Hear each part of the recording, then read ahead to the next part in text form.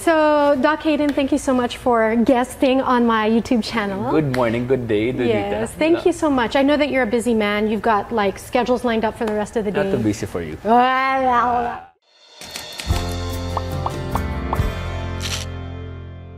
So, for those of you who don't know, Doc Hayden and I have been good friends for a very, very long time. Once upon a time, this guy was one of the most hated men in Asia. The most hated man. Okay, I didn't want to. In the Philippines, not in Asia. A lot has changed since then. I'd like to think so, yes. What happened? How did this big change happen for you? 2005, 2006, 2007, I was having the time of my life. You know, I was really enjoying life. I was, in my eyes, I was successful. But yeah, I was making lots of money. So I thought, okay, this is the good life. And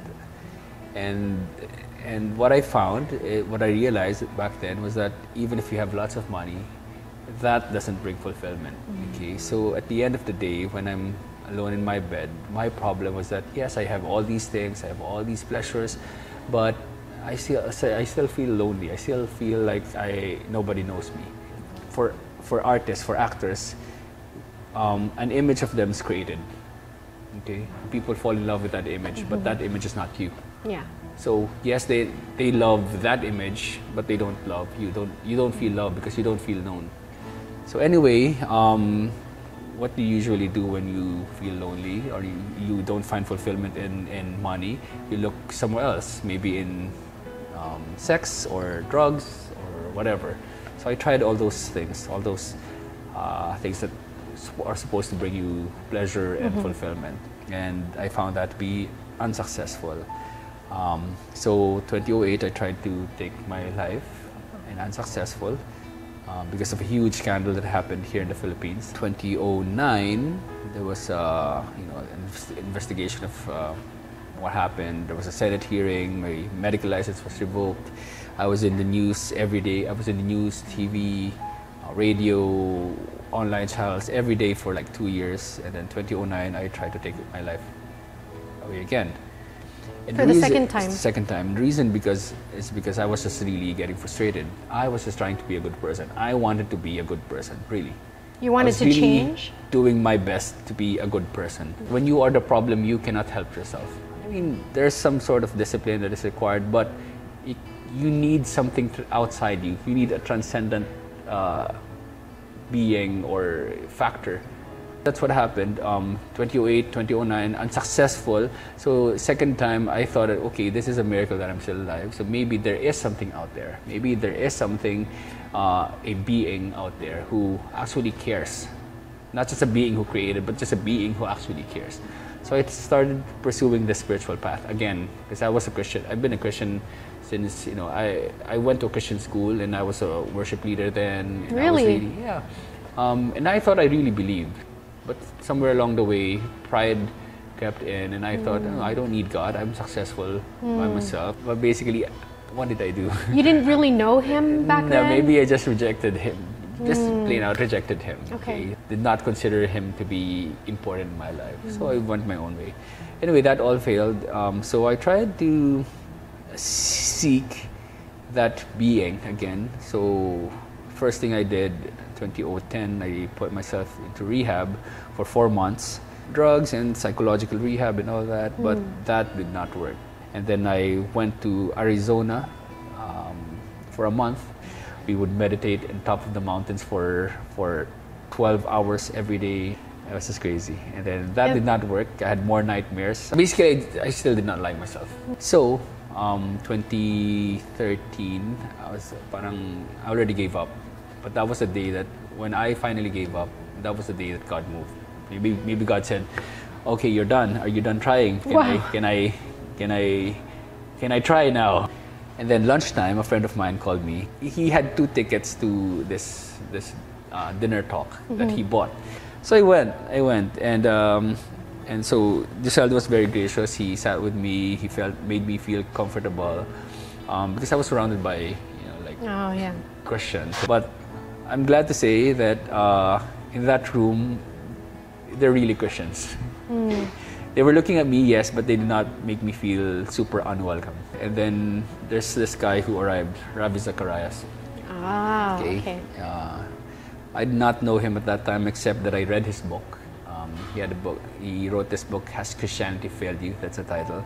And I read that because I felt that Christianity failed me. So after his talk, I was, I didn't know that there was a Q&A, but I raised my hand immediately and I said, Dr. Ravi, you have a wonderful talk that I learned a lot, but let me ask you this question. We as human beings have been in this world for generations, and until now we still don't know the truth. So how would you expect me, in my 70 years, in my 60, 70 years, how would you expect me to find out the truth? I remember Jesus said, I am the way, the truth, and the life. I interrupted him. I said, Dr. Ravi, that's very all good. I've heard that before, but honestly, I don't know what it means. He asked if he could talk to me after the dinner. So that's what we did. After that, we talked, and he invited me to join him in his trips. He's an itinerant speaker, so he travels all around the world. So he goes to Asia a lot. So he invited you to join him for... So what I did is I left everything. So I left everything and I traveled with Dr. Ravi just to really understand what the gospel really is. Why is the good news exciting? Why is the good news good? What is there, and how will it help me? And that's when I realized that when the gospel is very kind of simple, but it's very profound. Everyone else, all the other systems of thinking, secularist, New Age, whatever, will tell you change the way you think, change the experiences you pursue, change your way of life, and you can change your being. Yeah.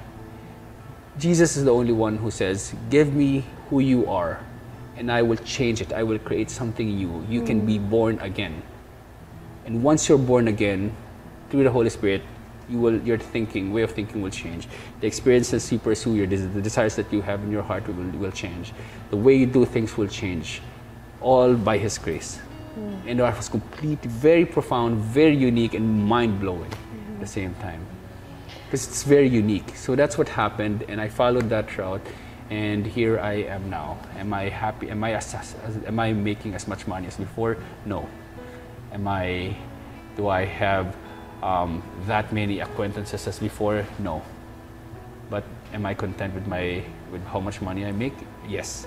Am I content with the real friends that I have? Very. Now I have my family. I'm married. I have Scarlett Snow. It's such a blessing to not just to me, but also to Vicky and to a lot of people. And I am very happy. I also learned that in life we are not made happy, but by what we acquire, but by what we appreciate. And right now I appreciate all the things that I have, and I think that's the secret to happiness. So when you would... sorry, that was a monologue. No, that's okay. That's all right. This is all about you. When you well, your testimony, your story. So, when you said the word born again, so many people get turned off by that because, it's given this perception that it's a cult, it's a religion. I mean, can you explain to them what it means, the phrase born again? A born again Christian, basically, forget about born again, but let me focus on the word Christian first. Who is a Christian? Follower of Christ. A Christian is someone who follows Christ. Well, what does it mean to be born again? To be born again means not to be... Of course, the best way is to read Scripture, look it up in the book of John. But to be born again basically is to be born in the Spirit. It's like God, when you accept Christ into your life, He begins to change things about you. So what Jesus is saying is that I am the way, the truth, and the life. And apart from me, you're dead. Yeah. There's no life. Okay. Real life is when you are back in union with God. So that's why born again. Would you say that after you joined Dr. Ravi on his trips, did he spend time with you? He did, every day. I think the discipleship is very important. I think the success of the Christian life is based on discipleship and accountability. What is discipleship? Basically mentoring, going deep? Discipleship is basically, yes, it's basically mentoring and helping the younger Christian walk faithfully in this Christian walk, which is this narrow path, and to help him understand the Scripture. Did you say accountability? And accountability is also very important. No, we're not meant to, no man is an island. It's not in the Bible, but yes, no man is an island. Well, the reason why I point this out is because you mentioned, like, before this change you had, you try to do everything yourself. Self-help books and all these things. And then you would go on retreats, solo retreats, Arizona, and then all of a sudden there's this guy, much older man, that you know from nowhere, who becomes your mentor, and so when you say accountability, I think that's one of the key, for me, one of the key principles in getting to maturity is by having somebody speak into your life, and you tell them everything about what you're going through, the good, the bad, the ugly, the struggles. And so that person can, the more open you are, the deeper, you can go in the relationship with God, because you have to answer to somebody. Yeah.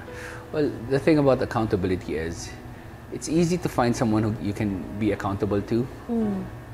But what I've learned is that when you're choosing an accountability partner, you should choose someone who's gone through lots of challenges and trials, but still managed to remain faithful. Yes.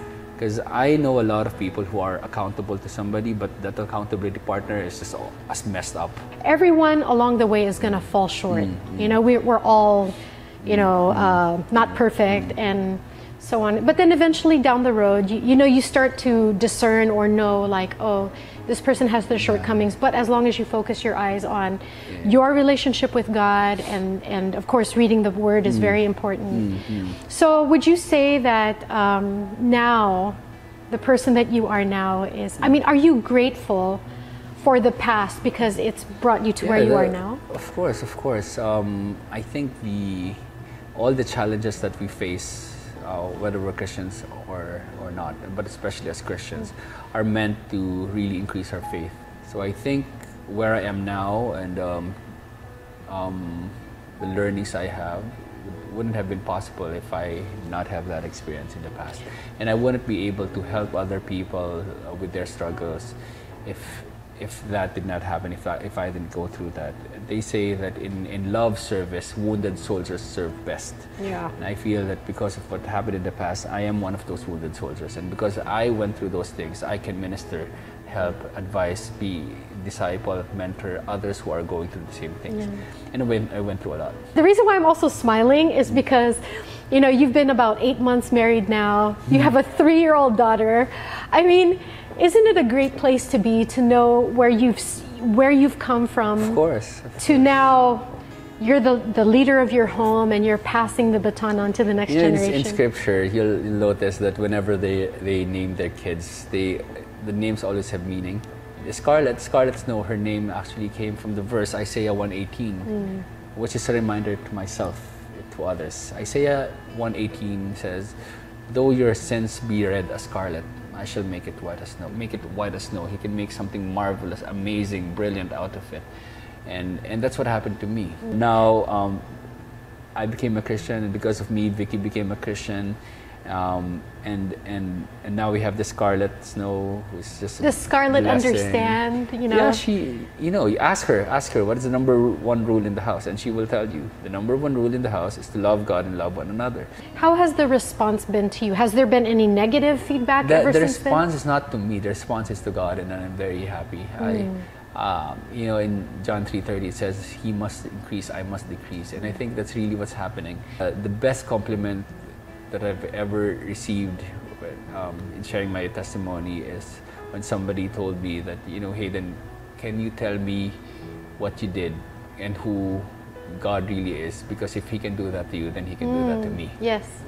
And that is not about me. That is about God. Thank you so much for indulging me by watching the second episode with Dr. Hayden Kho.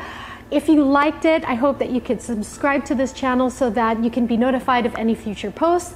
And also, please do make your comments in the comment section. If you have any questions about what we discussed, I'd be more than happy to answer them for you. Thank you so much, and I hope to see you on the next episode.